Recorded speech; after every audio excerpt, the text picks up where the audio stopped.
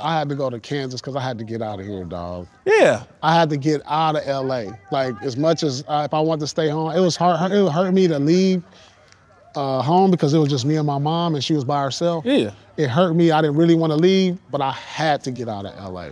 So now, once you at Kansas, then you look up, you do what you're supposed to do. You come out early. Yeah. You slip a little bit in the draft. You wanted to go higher, but you still got drafted high. Yeah. You go to Boston. You with the Celtics. now we hate you in LA. We ain't really. You really not. It ain't your fault, but it's your fault. Yeah. How did at the end of the day though? How did it affect just the whole thought process and psychologically being from LA and growing up a Laker fan and then going to play for the Celtics? You start learning who your friends, who your real homies is. You know what I'm saying? Because we all grew up Laker fans, you know. So now I'm inviting my homies to the game, and now I'm trying to see, all right, one of my homies wear a Laker jersey. I got you the tickets though. You my boy. Yeah. You know, I think, you know, if you my man, you gotta convert to a Celtic fan now.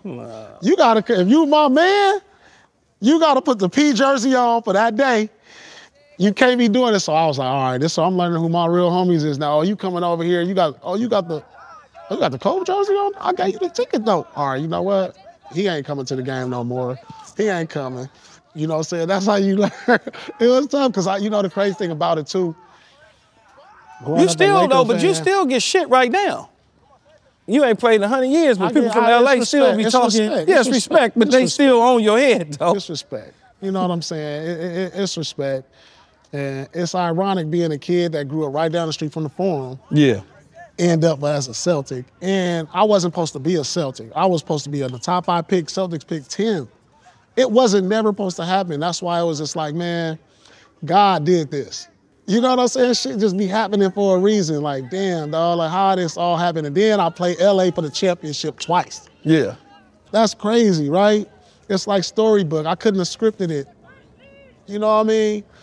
Just being from LA, I'm a Laker fan, then I got picked by the Celtics, then I played the Lakers to win my first chip, then play them again. Like, it was just like, damn. See, wasn't no LA team. The Raiders had just left and went to Oakland. Yep. When I was coming out, they had just bolted, the Rams bolted. I was just like. Where did you want to go? Where did you want to go coming out? Like, did you have a team like, damn, if I played with them? Like, man, you know what? Like growing up, who was you a fan of? I really wanted to go to the Cowboys, but the Cowboys couldn't pick me. Yeah. They ain't have, you know. That was your team growing up? Yeah, well, the Raiders, but I wasn't, I wanted to go to the Cowboys because the Cowboys was winning. Mike was my guy. You know, I wanted to go to Miami, but I wound up going to USC. Yeah. And so I just was like, whoever at that point. Once I got drafted, I was like, whatever. It didn't really matter. But I really, I wanted to go to the Cowboys. We absolutely hope you enjoyed this video. If you want more from us, hit that subscribe button for all videos, full episodes, and exclusive content from the show. And don't forget to find All Facts, No Breaks on Apple, Spotify, or wherever you get your podcasts.